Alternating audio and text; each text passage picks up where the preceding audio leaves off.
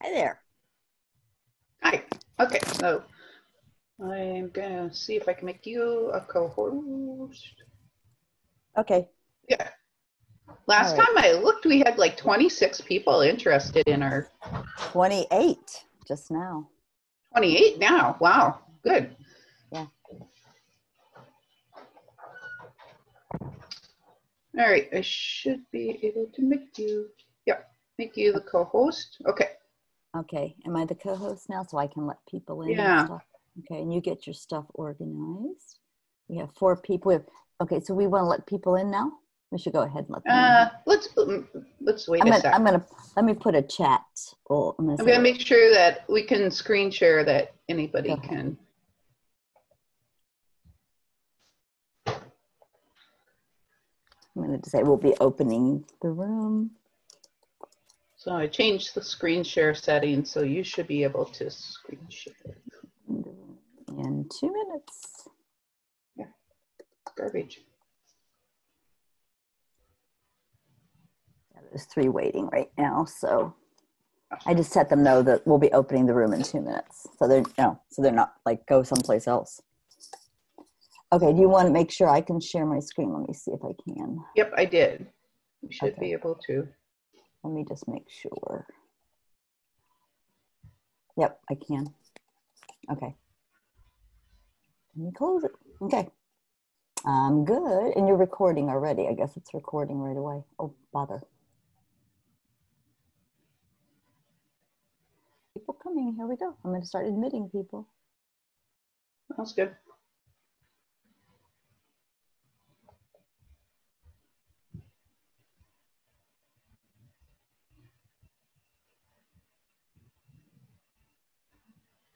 Cool. Hello. Hello.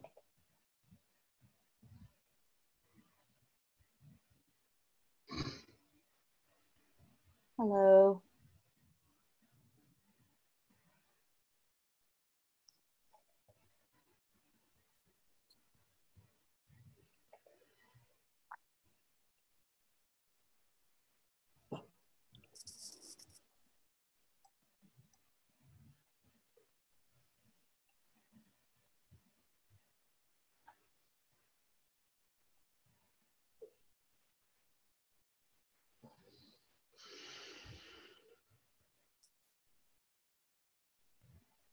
Hi, everyone. Thanks for coming on an early Saturday morning.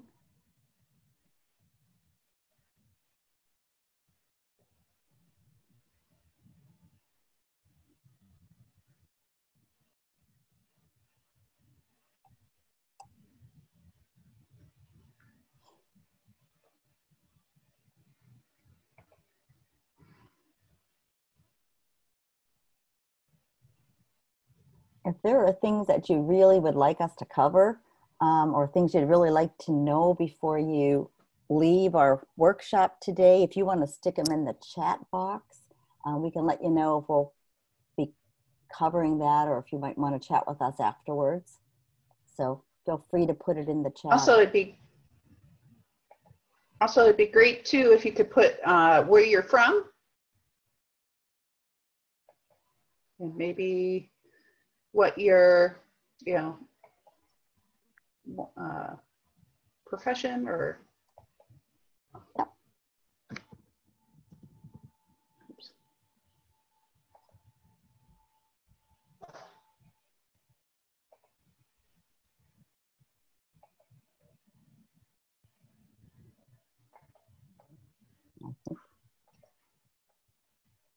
I see Erin here. I know a couple of you guys, Erin and. Yeah, I'm just trying to get my computer going. Oh my!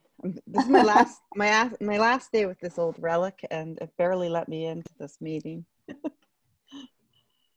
Getting a new computer. Yes, tomorrow finally. And yay! Yay! Who knows though? I won't probably set it up tomorrow, but I couldn't even get the chat box to open, and oh boy. Yeah. I see Stephanie's here. See, I know some of you guys. Oh, there's lots of people coming in now. Yeah, Yeah. So you want a mini bio in the chat for Yeah, or everyone who's just coming a in, hi. sort of thing. Yeah, just a hi. And Where we're Yeah, just from. where you're from. Kind of gives Yeah. us idea. If you have any burning questions. I have burning questions. I'm teaching graduate studies in autism. So come on, what's going on? No joking. Oh. Well, yeah. you got to connect with Monica afterwards then. Oh yeah, Monica and I go back. Oh, yeah, there. We do then go you back. know. We know it, yeah. But Where we we appreciate decided we're gonna write something together, right, Monica? Yeah, we are. We're gonna do that. We should put in an abstract. I'll send you a call out today because my work is asking for abstracts by Monday. So maybe we have something we want to write. Or maybe you and Kathy have something you guys want to write about this. You never I'll know. send it to you. Yeah, Not by definitely. Monday. Yeah. Oh no, you only have to send the abstract. And Oh, then okay. and it only has to be like 2 to 3 pages single spaced about what you're working on. Okay. Right? It's a good one. It goes to all the Canada teachers, right? So you guys Oh, need there to get you up go. here. Oh, All right, that'd I'm be muting awesome. myself, working on my bio here. No. Okay. Hi, Lisa. Okay. I'm from Michigan too. Great. So we've got someone from Saskatchewan and we've got someone from California. And Andrew from South Africa. I don't know if you can see me. I can't see myself on the screen. Hi, Andrew. Hi. Welcome. Mm-hmm. Nikki's here. Malaysia. Oh my gosh, you're up late. Thank you for coming. My brain starts turning off at that time of night. Letting people in here. We're going to get going in just a few minutes here. We're just asking if everybody can put in the chat box where you're from and if you have any burning questions or what's bringing you here today. Kathy. Hi.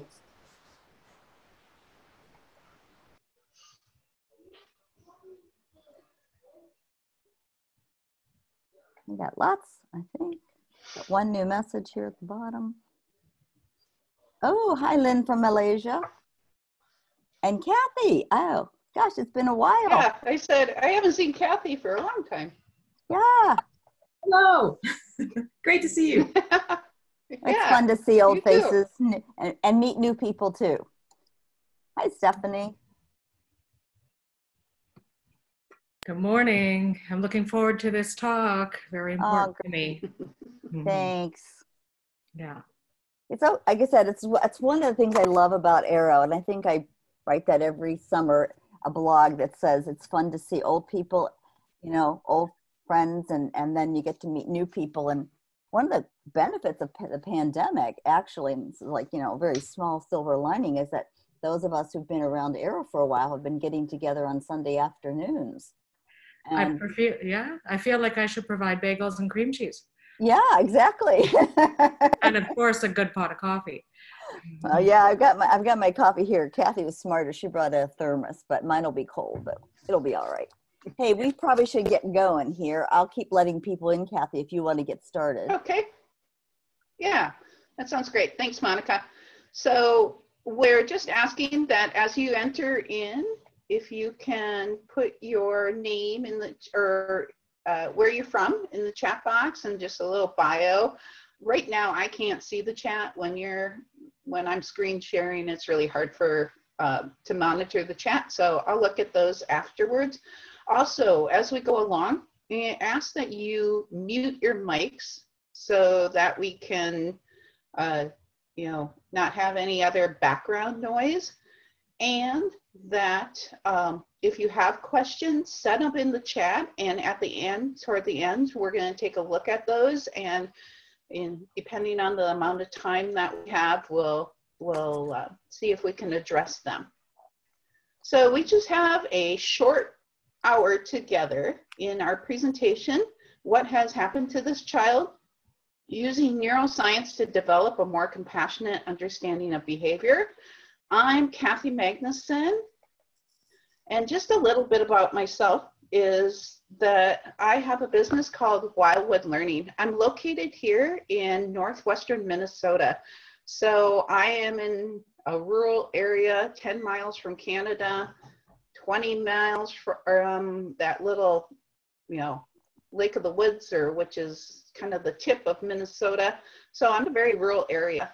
And my business is Wildwood Learning, where I work with educators, schools, and youth professionals. And I do trainings that are in resiliency-informed skills. So that is kind of an umbrella that covers social emotional learning, ACEs, which are adverse childhood experiences, and we'll be talking about those today, and strength-based learning. And I'm going to turn it over to Monica for just let her introduce herself. All right. I'm Monica Cochran, and I'm right outside of Ann Arbor, Michigan.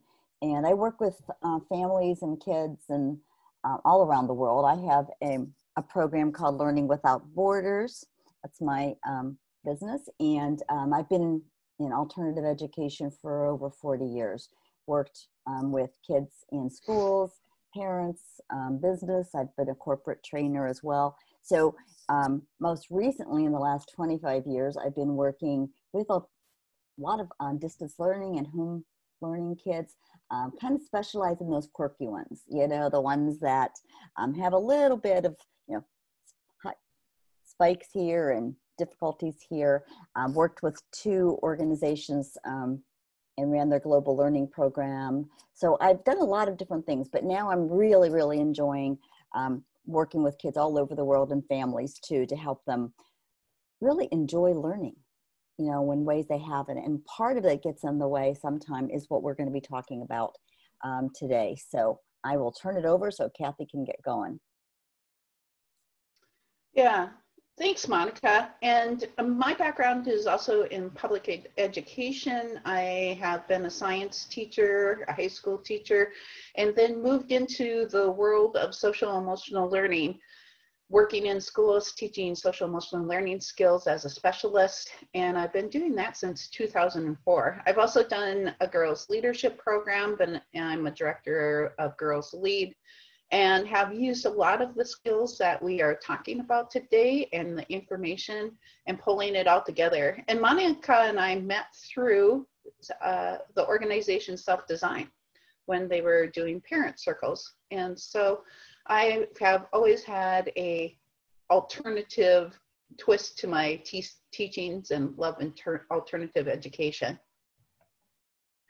So in our hour together, these are our outcomes that we are going to address. We want you to walk away with a basic understanding of the neuroscience of trauma and its effects on humans, some strategies for creating safety in relationships that you have, practices for adults to stay grounded with children in other challenging situations, and strategies to reliance in ourselves and children. And as you're entering this room, we just ask that you use the chat and put any of your questions in the chat, and we'll address them towards the end. And also, if you can mute your mics, please. So, what's happened to this child is the title of our presentation. And you can see that there's children here or young adults in this picture that are showing some behaviors of stress. Let me tell you a little story about my son, Joseph. Joseph, when he was in 6th grade, his personality is that he's very much a rule follower. Things are really black and white to him. He sometimes has most of the time has a really hard time communicating what his needs are and also communicating how he feels. He's really great with talking about just facts and things of that sort. So they were in Fayette one day and playing dodgeball, which I think should be outlawed as a game to play in Fayette. However, as they were playing dodgeball, he was noticing that kids weren't following the rules. And he was thinking that one of these boys had not followed the rules. He was calling them out on it. The behavior, or not behaviors, but they started to escalate. And before you know it, Joseph punched the kid. He hit the kid. This, of course, caused an out-of-school suspension. And a lot of the people or administrators, the teachers, were asking, what's wrong with this kid? What would make him to not say anything and just punch out another child. Well, we're going to talk about that because what we're hoping in this hour together is that we're shifting from what's wrong with you to what's happened to you, and then ultimately what's right with you. We're going to start out talking about adverse childhood experiences. Now, some of you may be really familiar with this and others may not. We're not going to spend a lot of time on it, but just to go through and make sure that everybody is kind of on the same page about what adverse childhood experiences are. So adverse childhood experiences was a study done in the early 1990s. It's one of the largest studies done of its kind. It was 17,000 people that were surveyed by 2 researchers. It was combined. The research was from a researcher from Kaiser Permanente and a researcher from the CDC. Their names were Dr. Anda and Dr. Folletti. In the adverse childhood experience, they were asking adults about their childhood experiences and what had happened in their household. And the study the participants in the study were mainly white, middle-class, college-educated people. And what they found as they were asking all of these questions, that many of the adverse childhood experiences fell into these 3 categories: abuse that happened, neglect, and household dysfunction. And these 10 categories were then used as kind of a way to also correlate along with the person's health as an adult. So they asked when these things happen in childhood, 18 years and under. They didn't ask what time period in childhood, but just if they happened in childhood. And what they found out, if these 10 factors, is that the higher the score in the adults, the higher the risk factors. So they were noticing that people that had 4 or more ACEs of those 10 factors, there was an increase in amount that smoked. They noticed that people who had 4 or more ACEs, there was an increase in alcoholism, increase in depression. So all of these risk factors increased these health factors later in life. They were then drew the conclusion that ACEs lead to an impaired neural development, which led to adaptations, which then led to these increased risk factors that affected health and well-being in the adult lives.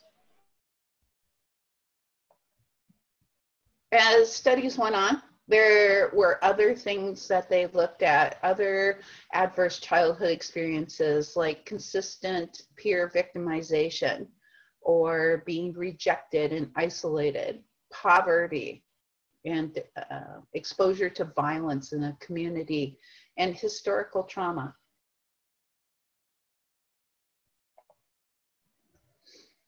And this diagram I really like because it shows all of these different things in different categories that could cause adverse childhood experiences, things that are happening in the household, in the community, and in the environment. So the household, for example, divorce, physical neglect, bullying, domestic abuse are all things that are household childhood experiences that are adverse. What's happening now? Distance learning. Here for the past few months, we've had distance learning. I have 4 children. 3 of them were doing distance learning. 1 from college, 2 from high school. 1 was a senior, he graduated. And it caused stress in our household. I will tell you, there was an increased amount of stress, and it caused a lot of increased amount of stress in a lot of different households. In our community, which are things like historical trauma, substandard schools, laxo jobs, right now there's protests going on and riots that were happening. This is caused by systemic racism that's pervasive. It's causing stress in our communities. And then environmental. Those could be things like climate crisis or natural disasters that happen, storms and earthquakes, but it also can include things like COVID-19 and our pandemic that's occurring here. That's why we're virtual, and that's why we're not in Minneapolis. It's causing stress that's in our environment. So let's look a little bit at our brain and stress. So the neuroscience really helps us understand why ACEs are so powerful. It's because it affects our neurobiology, our sensory system.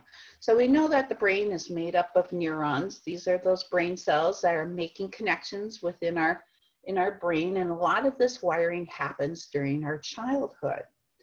And there are two parts of the brain here that we're going to be addressing. One is the amygdala, and our amygdala is that fight, flight, faint, freeze area that when we are sensing danger and when we are sensing something that needs immediate attention, we go into our amygdala. Now, our prefrontal cortex, that's the thinking part of our brain. And that's where all of our executive functioning happens, and our thinking happens, and decision-making, responsible decision-making happens. So these two parts of their brain are really important when we're talking about how we deal with fear and with stress. And there's 3 different levels of stress response. So the adverse childhood experiences are happening, they're causing stress in a child's life. And lots of times we need stress in our life. You know, that's the thing that helps us to move forward, to get things done. And when it's brief, our heart rate increases a little bit, and there's a little mild elevation in our stress hormones, which are called cortisol, is one of the main stress hormones. That's positive. That's fine. You know, a baby cries and there's a little increase in their heart rate and their stress hormones elevate, and then it's fed or it's picked up. However, there's also things like tolerable stress. And this is when we have a serious but temporary stress response. When this happens in childhood, like talking about the baby, they cry, their stress hormones go up. An adult that's caring, supportive comes and says, "Oh, what's wrong? You know, let's take care of that. Let's change your diaper." The stress level then goes down, the cortisol goes down. So there's a caring adult that's mitigating that stress level for that child. However, when there's toxic stress occurring, these are prolonged activated stress responses, and there's an absence of protective relationships, like a caring adult in their life, or one that's inconsistent. So maybe the baby cries and sometimes the baby gets picked up, or the baby cries and no one comes. And after a while, that cortisone is released at higher levels for longer durations. And when that happens in childhood, that's affecting the brain architecture and affecting how the neurons are connecting and creating. Actually can do some, this is really interesting, the brain science of it is that it can actually, if it's happening, these prolonged toxic stress experiences at certain times, they can see that certain parts of the brain are not as developed. And then when it comes to later in life, when those parts need to be more developed, they're not there, or they're damaged. The neural system is damaged in some way. So ACEs, it's really important for you to know that these are predictable and they're preventable, and that they have the effect on the neurobiology. So as I go back to my son, Joseph, when we adopted him when he was age 7, and we adopted him out of foster care along with his 3 younger siblings. When coming to our home, he had had a lot of toxic stress experiences, a lot of adverse childhood experiences, even before the age of 7. And we all know how important those ages are, especially 0 through 5, when brains are really developing. those things have affected the way that he behaves. And as I gave in the earlier example about his behavior in Phy Ed class and people asking about what's wrong with this kid, it's really more about what's happened to this child. So Monica and I are going to switch here. We're going to take a moment and I'm going to exit out of screen share and she's going to share her screen and she's going to talk a little bit about more about the neurobiology and what's happening in the brain. So Monica, you're muted. Of course I'm muted. I'm not hearing you. That's fine. I wanted to be muted, but not right now. I didn't, but I did before. All right. So I'm going to share my screen here and hopefully you'll see how messy my desktop is for a minute, but then it will be okay. All right. Okay. Can you guys see my screen? I hope so. Yes, we can see it. All right. Great. And I'm going to go see if I can move into my presentation mode here and move everything out of my way. Because I think, there we go. All right. So, all right. Okay. So as Kathy was saying, just to kind of summarize, there are patterns of stress. And when the pattern is predictable and it's moderate and it's controllable, we actually develop resilience. But when it's unpredictable, it's extreme, it's prolonged, it just increases. It sensitizes us and it increases our vulnerability. So let's see if right. So we kind of look at behavior as communication. And when we see that unexpected behavior that we often do, or we're not expecting it, there's a tendency for us to quickly, I want to get rid of that behavior, right? That behavior is in the way, it's interfering. It could be interfering with the relationship, it could be interfering with learning. However, we really need to become stress detectors. We kind of need to become a detective and we better look below that. Because if we don't look below, we're not going to reframe it. So as Kathy was saying, when it was her son Joseph, if somebody had looked at that and said, let's reframe this as a stress behavior. This is a kid who's having a stress.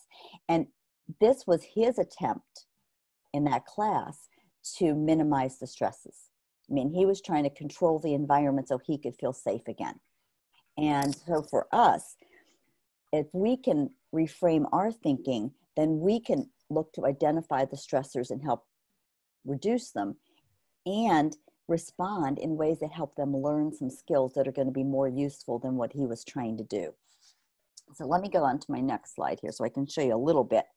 But there's something that's happening in everybody's brain, and that's what we call our negativity bias. We are hardwired to look for problems. We are hardwired because we wouldn't be here if we haven't. When somebody's had a number of adverse experiences, they're really hardwired, but we all are. And we're all have a variety of stresses every day. So we need at least 3 positives for every negative thing that we share just to stay even. But if we'd like a relationship with someone to thrive, we need 5 to 1. We need 5 positive responses for every negative one. So that's huge for us. Now, one thing that I learned a while back, maybe about 15 years ago now, maybe not quite that long, is the concept of neuroception. And this is a term that was coined by Stephen Porges. And he coined this term to help us understand that most of our neuroception is happening subconsciously. So when we say this kid's making a bad choice and they're having a stress response, they're not thinking. It's kind of like our little TSA agent. And usually it's working pretty well with our sensory systems, as Kathy was saying, and I'm going to talk a little bit more about that it works with our sensory systems to keep us safe. But however, it can be faulty sometimes. And Dr. Porges came up with what he calls the polyvagal theory. So where we're stressed or something triggers a previous stress, then this lovely nerve called the vagus nerve that goes all the way through our body, it's one of our 12 cranial nerves. It works from the base of our brain all the way down through our body. It touches every organ.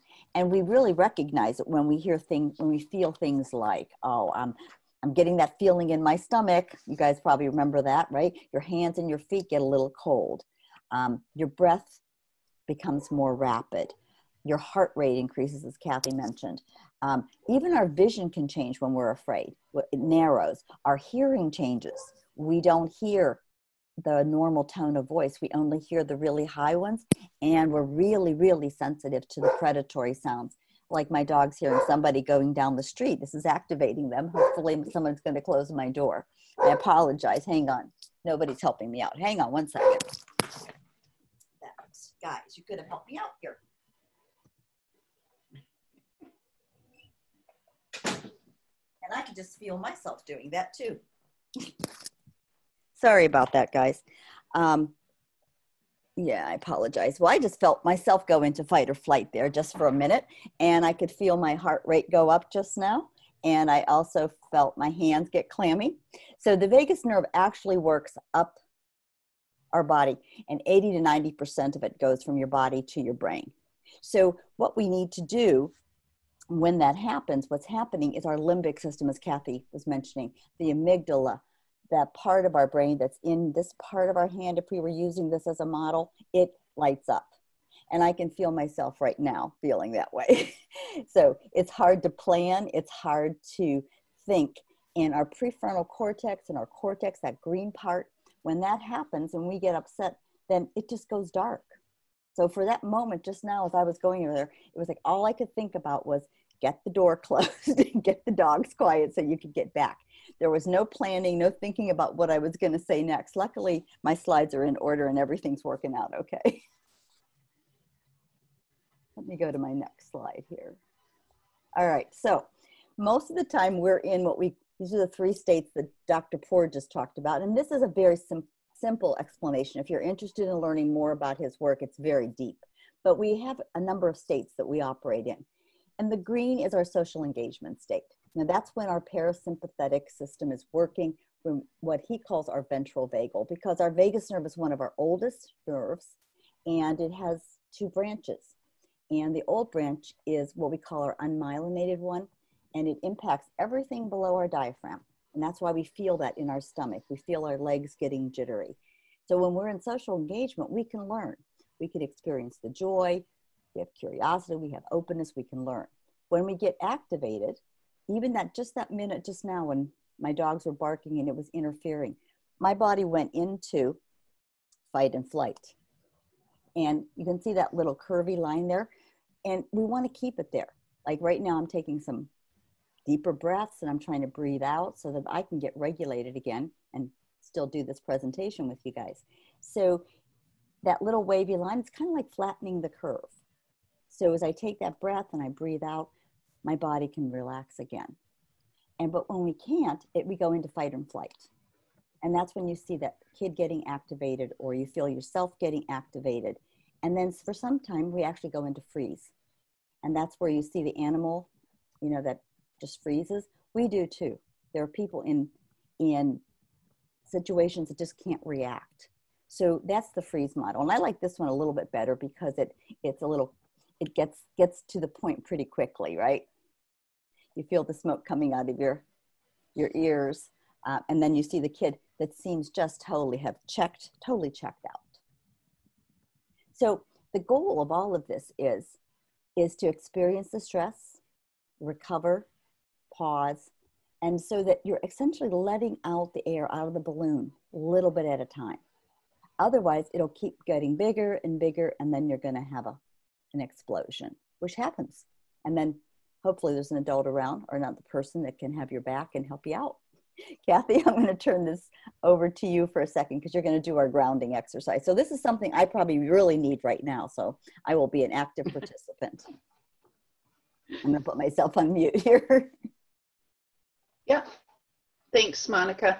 I see in the chat people asking if our slides will be available, and they are. At the end, we're going to have a link where you can sign up to get a resource guide, and we'll make our slides as part of that resource guide, along with lots of other things that we think are important to this topic.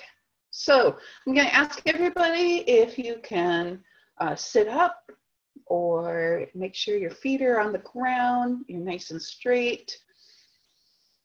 Taking a deep breath, and we're going to do a little exercise, grounding exercise together. And this can be done in your head, or you can do it along with your children. And the first thing I'm going to ask you to do is look around in your environment and pick out 5 things that you can see. Now, when you're doing this with children, they can name the 5 things to you, or you can take turns going back and forth, but just 5 things that you can see. And right now I'm looking out my window and I can see lots of different things. Then take another breath, and I want you to look around your environment, and what are 4 things that you could touch? Take time, 4 different things that you could touch.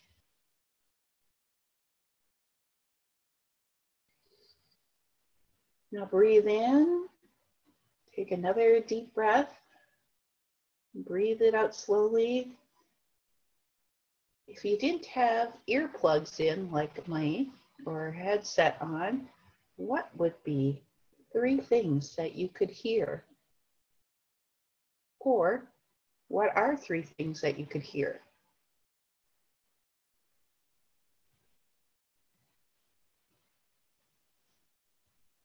Take another deep breath. Slowly blow it out. And as you take this next deep breath, what are 2 things that you smell? 2 things that you smell. And take another breath and slowly blow it out. And what would be 1 thing that you would love to taste?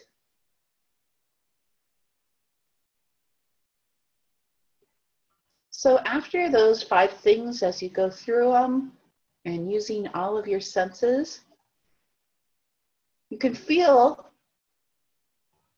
body just kind of slowing down, taking the time to move from your amygdala into your prefrontal cortex, and just grounding yourself a bit in what's around you and not in your thoughts or what's been causing your heart rate to elevate. So this is a great one to do with kids, do along with them, and people, and you can call out things, and it brings the attention back to the present. So Monica. Thank you. Thanks, Kathy. I really needed that.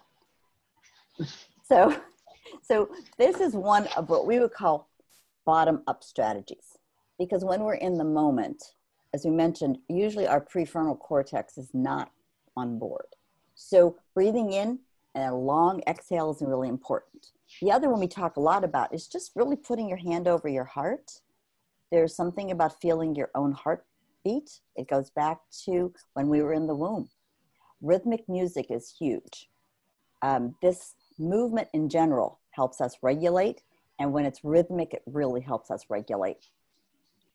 Likewise, singing, sighing. Kids love doing a dragon breath where you breathe out. And one of our resources, there'll be a lot of activities you can actually do with kids. We call them kind of mindfulness things, but you need to practice these things ahead of time. So when you're in the moment, when you say dragon breath, it means something to the kid.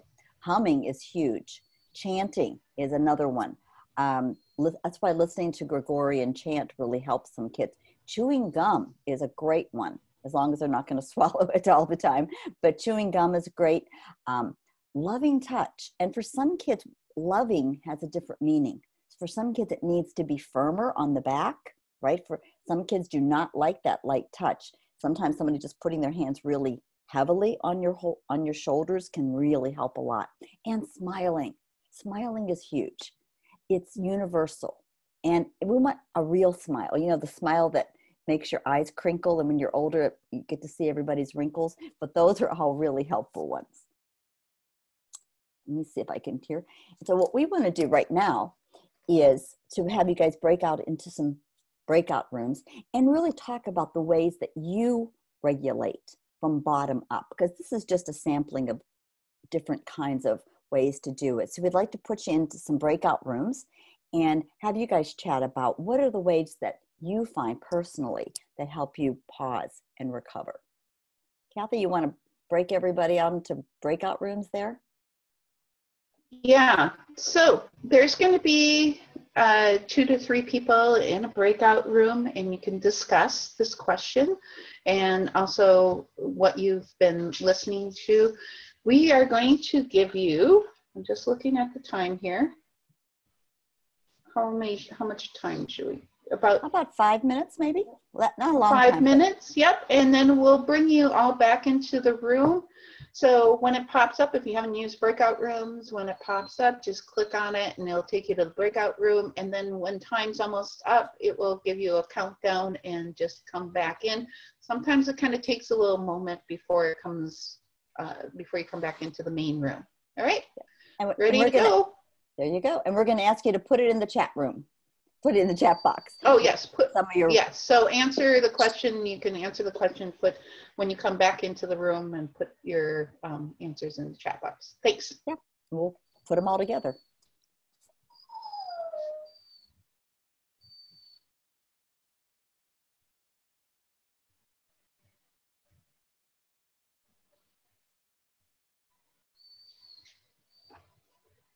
Looks like Stephanie's still here. Are you with us? And Lynn and Shalaha?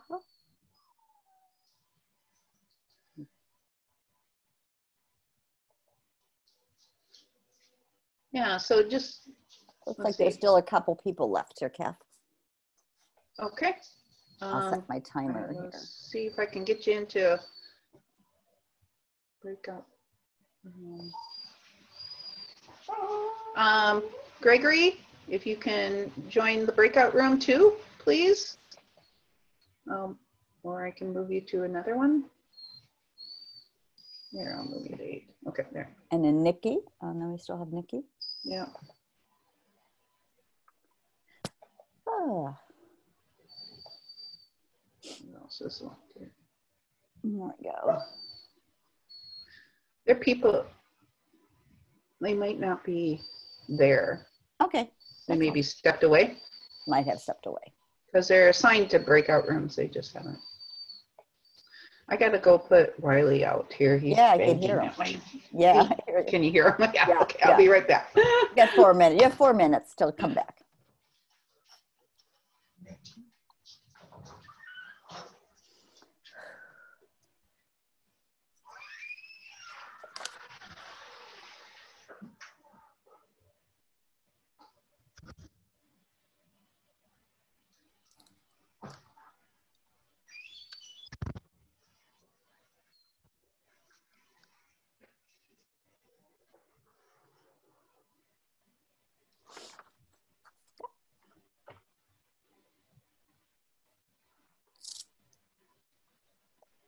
Well, that was quick, Kath.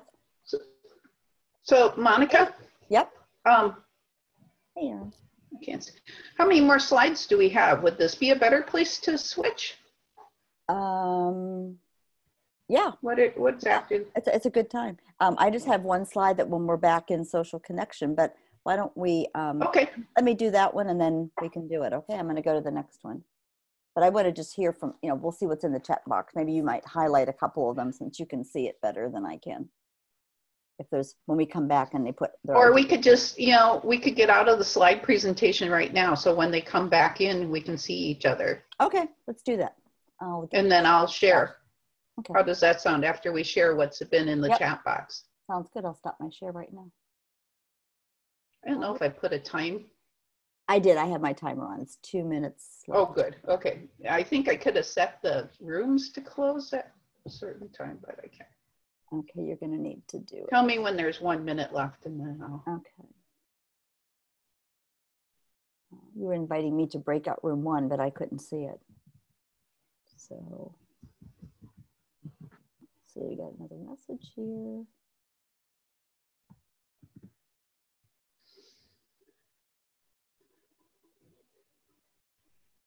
Oh, I'm so sorry. Well, I'm sorry. Aaron just put a message in. I'm sorry.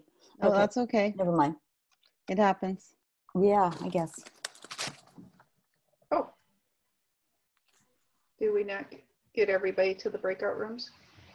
I think it gets hard if there are people in breakout rooms and they're not all participating. It gets hard for folks who do want to participate. So Well, half the time it's technology Well, problems, right? Like yeah, my right. pop-up wasn't coming Right. up to even go to a breakout room, and I had to go and hit the things, and it Yeah. works and it doesn't work. It doesn't matter. Yeah, so I just like to, we'll just do a little apology to everybody in case they didn't get to where they needed to go. And technology is great Well, when and it the other works. thing too, oh, Okay, the go other ahead. thing too is that if you're doing this through the Wovo app or whatever, you know, you can watch the presentations through the app. Yeah, I think that's the So problem. so I don't know if you're watching through the presentation through the app, if you can use the breakout room feature or not. I'm not sure. I think I did, because on Thursday I was, and I Oh, think there's I Nikki. was She able. said that. Okay. Well, see, that was my problem. I knew when you guys were hitting the buttons that I needed to find the pop-up because I'm having trouble with this computer. And it was Oh, like, okay, I knew there was like an allow button that I need to press or I wasn't going to see my opportunity. yeah. So, Sorry, Nikki. can you? Well, we can have our own little breakout room right here. Yeah, we have like 38 seconds left. What are some strategies you guys use to kind of bottom up? Are there some that you guys use? You kind of saw mine real quick as I was coming back to the screen. I think people are going to be coming back in a few seconds here. I always thought art was a good thing. Like a lot of learners really respond to it. Mm-hmm. Yep. For some people, doodling. It doesn't even have to be art. It can just be doodling. I find myself that when I'm calm, I'm making little circles and things, and when I'm not, I'm doing squares. So I think everybody's coming back, Kathy. Yeah, they'll be back here in just a few seconds, and so we'll just wait. As we're waiting here for everybody to come back into the main room, you can go ahead and write in the chat box, what are some of the bottom-up strategies that you discussed in your breakout room? And we have to apologize for some people didn't get into a breakout room, and so we apologize for that. You know, technology is great when it works. Yeah, very much. So feel free to put it into the chat if there were other ones that you use that we didn't talk about. Oh yeah, drinking a glass of water is good.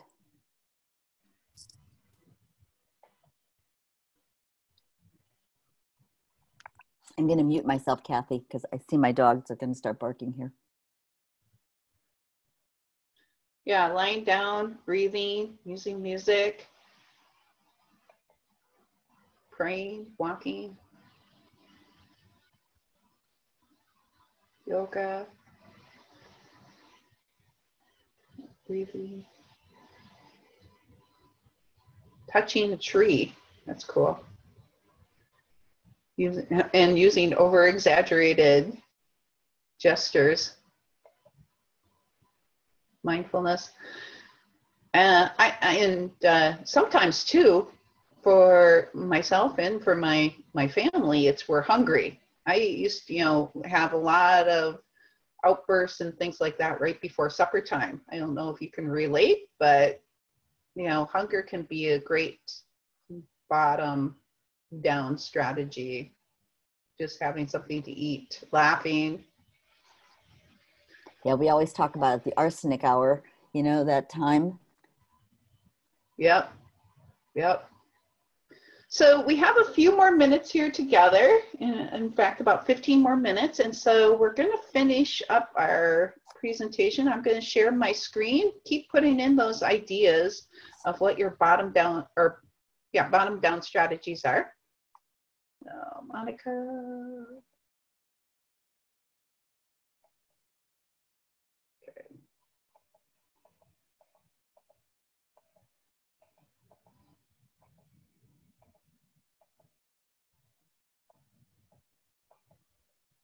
Okay. Everybody see the screen? Monica? Yes, thank you, Kathy. I just heard my dogs and I didn't want to turn on until they would stop barking. So once we're in a calmer state, and then we can then begin to use regulate, and we can begin to think about how to handle this. Until we're calm, it's almost next to impossible to help another person, like a child or another person, be calm. My husband and I always kind of laugh. We both can't be flipping our lids at the same time, right? Somebody has to be the calm person to keep things going. So once, Kathy, do you want to move it to the next slide there? Once we're regulated again and we're even, then our prefrontal cortex comes back online. And then we can then begin to help the other person actually use their strengths, use our own strengths. And Kathy's going to give a good example here, because once we're regulated, then we can make the shift from what's wrong to what's strong. Go ahead, Kathy. All right. So as Monica was saying, this all begins with you. It begins with you regulating yourself.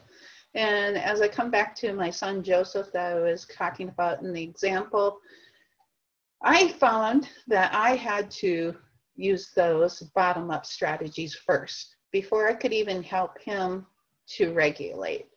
And also, I needed to use those bottom-up strategies. Then I could tap into my strengths and use those strengths to help him calm down and regulate and have those bottom-up strategies so that he can see his strengths.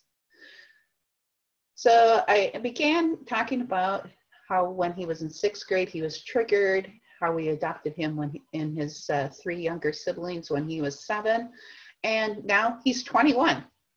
And as a 21-year-old, he has a job. He works at the post office. He has interests. He has his chickens that he takes care of every day. And he also has friends. He's really involved in the bowling team before COVID-19 hit and they had to stop bowling. And then also gaming. He's made lots of friends on gaming. So by having him be able to regulate, calm himself down, and then we could really tap into what was right about him, about his strengths, about how he related with other people, what he loved and what his interests were, and what he really valued when it came to finding friends, finding a job, and finding hobbies. So these are some of the top-down strengths, and you really can't start using these top-down strengths until you have addressed and your prefrontal cortex comes back online. And to help kids really think about what are some of their top-down strengths, and to help yourself think about that, get really curious, both with yourself and with the children that you work with. Connecting with families and friends can be a great top-down strategy. Predictable routines. I really recognize that with my kids, that when we get predictable routines in place, and for myself, having a predictable routine once I had the kids at home and having to do my work at home, putting that routine into place really helped. That also then promotes safety. And you feel safe when you know what you can predict and what's coming up and what can we expect and how people are going to react to things. Partner with others, looking at their strengths and then looking at your own strengths and really tapping into the other person's strengths so that when you're working together, tend to befriend and be really intentional. This all takes good intentional work. And being intentional about how you want to use your strengths and who you want to connect with and how you want those to show up in the world is what we're talking about. So our attitudes we were talking about at the beginning is shifting from the traditional what's wrong with you and looking at the trauma informed and how trauma can really affect you, and shifting that question to what's happened to you and ultimately shifting into being more resiliency informed and looking at what's right with you and what are your strengths.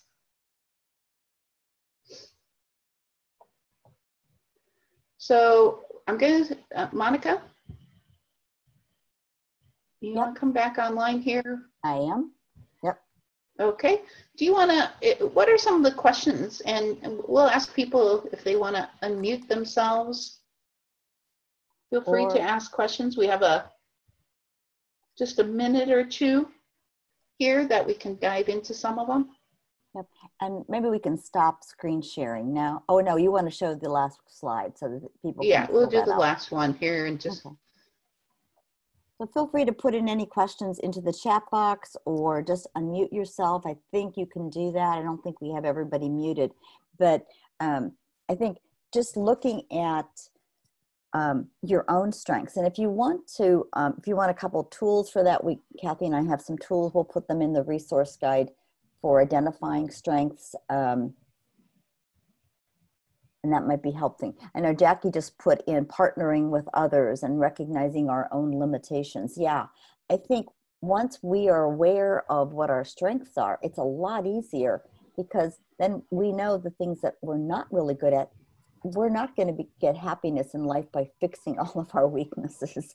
We're going to be successful and happy in life by developing our strengths and then partnering with people who have other strengths that we don't. And that's the piece that we want to help kids discover, discover their strengths so that we're not just trying to fix problems. And unfortunately, in our school systems and in society, we're always looking to fix problems instead of building on the foundations of strengths. And so that's a piece that we hope we can leave you with. And maybe you'll get curious enough too, to learn a little bit more about strengths. Kathy and I we do workshops and we do teach courses on using strengths in learning, using strengths in our families. We'll be doing one again, probably next month. And if you're curious and you want to learn more with us, we do 4-week courses on that too. And you're welcome to join us for those. And if you'd like to, we can let you know when ours are going to run. And also, just there's a lot of resources. Strengths-based parenting is an excellent one. So you can certainly, that book, and it comes with a little code. There's also other ones that you can use as well. But I can't see the chat box anymore, Kathy, so I'm not sure. Okay, I'll stop sharing. Okay. And Kathy put the, I'll stop sharing. Thank you. Kathy put the link in. So if you fill that out, we'll be happy to send you the slides and our resource guide, because we pulled from a lot. With an hour, there wasn't time to really go into a lot of things. Originally, we thought this was going to be an hour and a half, and we were going to be able to do a little bit more, but with COVID, everything changed. So we're all good with that. What's the difference? So Alyssa, yeah, go ahead. Oh yeah, go ahead, Monica. What's the difference? Going to read that one out loud. Yeah, what's the difference in practice between rewards, consequences, and making things predictable? That's a really good question. And I think the biggest thing when we're looking at is making things predictable is creating routines, because when you're creating routines and it's predictable, then your brain doesn't have to keep making decisions all day long. One of the things that we're learning about in COVID, and it's 19, is that people get decision fatigue. So we're not really talking about when you do this, this will happen. We're talking more about how do you make things predictable enough that you can predict what's going to happen. And one of the best ways that I know is a game that I learned from Dr. Greenspan, who's a psychiatrist in Washington, who's done a lot of work. And that's talking with kids ahead of time. How are you going to feel? What's going to happen tomorrow? We call it the what about tomorrow? What's going to happen? How are you going to feel when you do this? What do you think is going to happen? So they can begin to look into the future and be predictable. I think if we can keep our consequences down and not only use those when they're absolutely necessary, and then afterwards, the goal of having a consequence is if it's going to happen, to be able to do it in a kind way, not waiting until we are so stressed out and at the end of our rope, because then we're not regulated enough to actually allow that consequence to happen, or we've imposed what we call a limit. We've imposed a limit because we're the grown up here and we have to keep everybody safe. So when we're imposing a limit, we also need to make sure we're helping kids understand why we have this limit here. Because I think the why is the most important, and we have to stay in connection. As Kathy was saying, she had to calm down. And then once we're calm, and we can then reconnect with kids.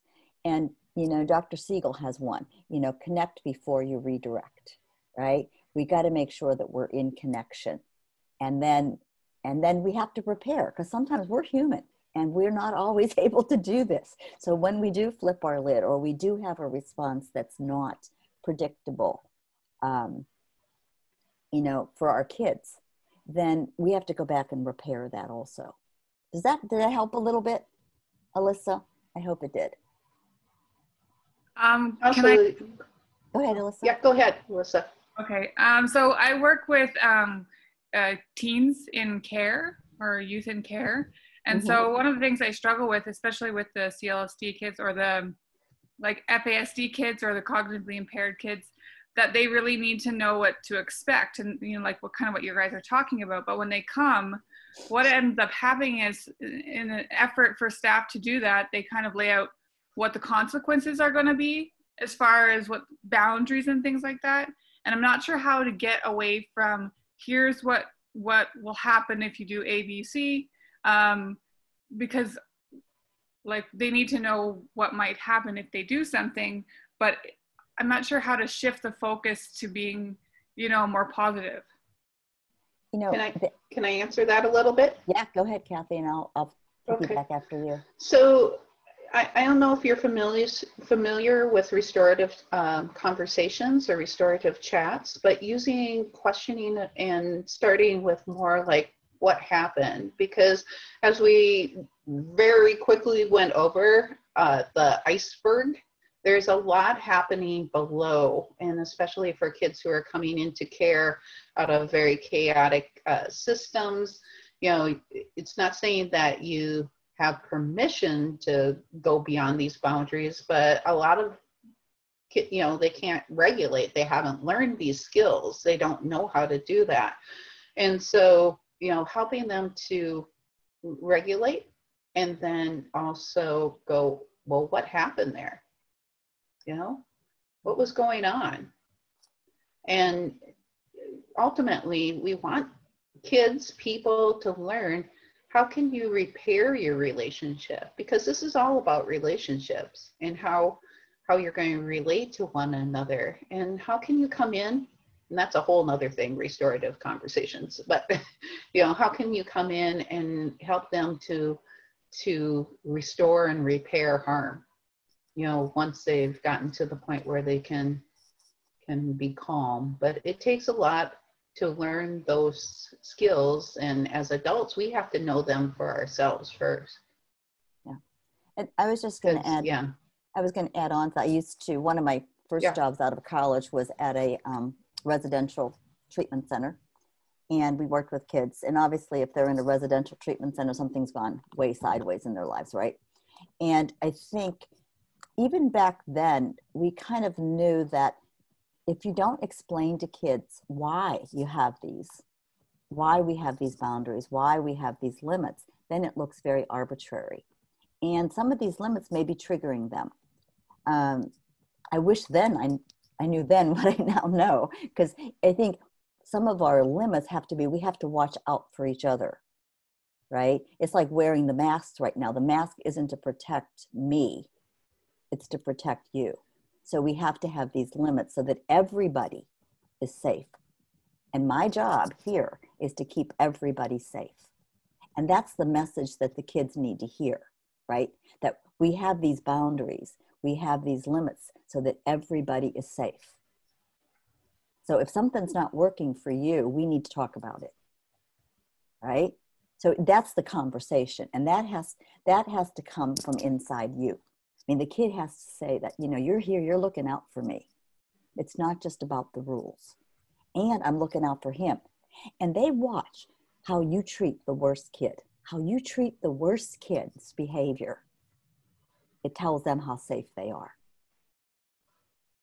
Right? So I have to keep you safe. I have to keep myself safe. I have to keep everybody here safe. And that conversation I learned from somebody who worked on the floor. You know, I was an educational therapist. And it wasn't until we began having that. And that's Dr. Porges.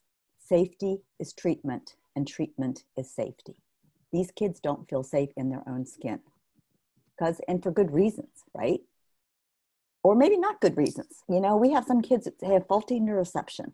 A lot of kids on the spectrum, their sensory systems. And again, in an hour, we couldn't talk about all these things. But the big thing is safety. We've got to create safety for kids. And we know that you really can't do learning unless kids feel safe. You know, that learning goes in one ear and out the other. You know, the rules. Why can't they remember the rules? Because they're not able to yet. So we thank you. We want to honor your time. We know we have to get out of here, but feel free if you'd like to have a conversation with Kathy or I, we could do another pop-up and talk about, you know, specific situations. We're happy to have a one-on-one conversation with folks. Again, you know, we're paying forward things that other people helped us learn. You know, we have our degrees, but we have a lot of, you know, it's more life experience, right? And our conversations with you are our way of paying it forward, because so many people had these conversations with us, or neither of us would be here, or my hair would be all gray, you know, or I would not be doing very well. Well, and we have 4 children, all adopted from foster care. And so, yeah, as I said to Monica too, as we we're putting this together, I got a lot of lived experiences, but yeah. I see that somebody, Kathy said, you know, when are we doing part 2? So I encourage everybody to sign up on that Google form. Yes. Because, you know, we do have a course. We've done it once, and we kind of tailor it to the people who are in that, who we're working with. And so, yeah, please sign up and we will let you know. Yeah, we just did it with there it is again. Child care providers of essential workers. And I think it was really helpful for them to understand what was going on. And we learned a lot too. We learn a lot every time we teach a strengths course or we work with a kid. Every kid, every person helps us learn too. So we're all learners on this journey. So thanks so much for coming. And I know we're supposed to get out of here because there's we got to get out of here. They're going to kick us out. So, yeah, I'm going to see. All right, it was great seeing everyone. Thanks, everybody, and feel free to reach out to us. We'd love to hear more. Bye. From you. Bye. You want to save the chat, Kathy? Because I think you can. Yes, I will. Here, I'll be the last one to leave here. That was beautiful. Then I get everybody. Thanks, that was really beautiful. Appreciate it. Oh, thank you. Because thank you. That is our job. And thank you for being teachers, because that's very important to me as a mother of 3, you know, 2 finished university and 1 going into senior year. Yeah. So there's so many learning moments, and, you know, the gaming for sure. Thank God for the gaming. And I was always questionable about screen use, the socializing, the, you know, whatever else technical, but the socializing, that's the most important. As a parent, as a mother, that the kids are connecting, thank God. Yeah. However it is, even if it's at 11 o'clock at night, I don't care.